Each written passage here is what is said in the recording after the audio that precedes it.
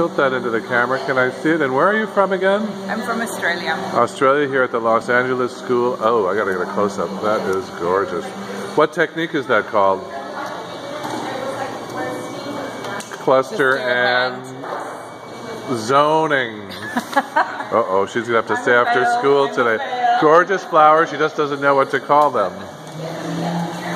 All right, where are you from? San Fernando Valley. That is spectacular, young lady. What technique is that called? Cluster and zoning. Repeat it. Cluster and zoning. She gets an A+. Hold that still, that is so pretty. Turn the camera. Let's see this one over here. Where are you from? I'm from Arcadia. Tilt your bouquet into the camera. That one photographs the best of all of them. Wow. Wow. How long did that take you to make? Less than 10 minutes, I think. Very good. Let's see over here. Coming around, let me see your bouquet. She's busy working on it. Wow. Rock star right into the lens. There you go, right there.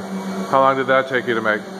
10, 15 minutes. Beautiful. Let's see this one. This is one of my favorites. It's like a little English garden I'd want to run through and pick vegetables, even though there's no vegetables in it.